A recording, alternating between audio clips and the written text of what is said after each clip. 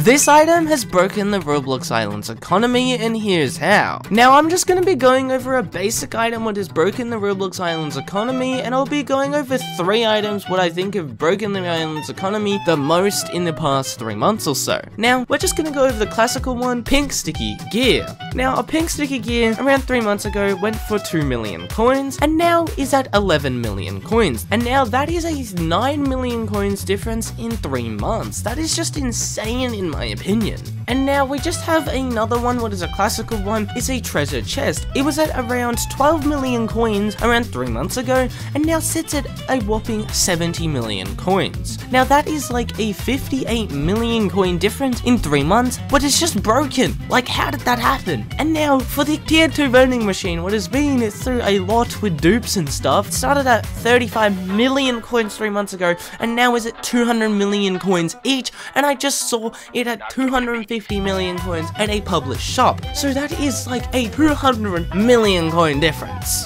And now that's just the surface of the Roblox Island's economy these days.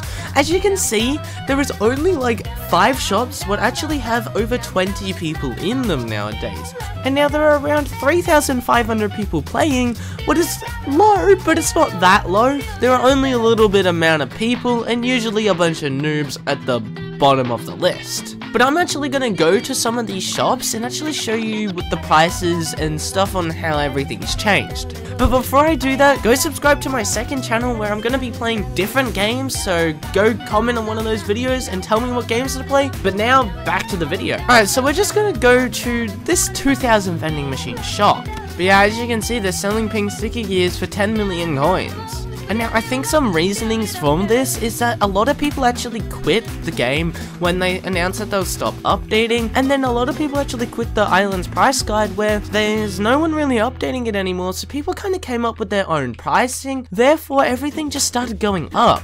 But like, comment down below on what your thoughts are about the island's economy right now, what you think about islands and stuff like that. All prices have to be changed like every single day nowadays, like there's no stable pricing anymore.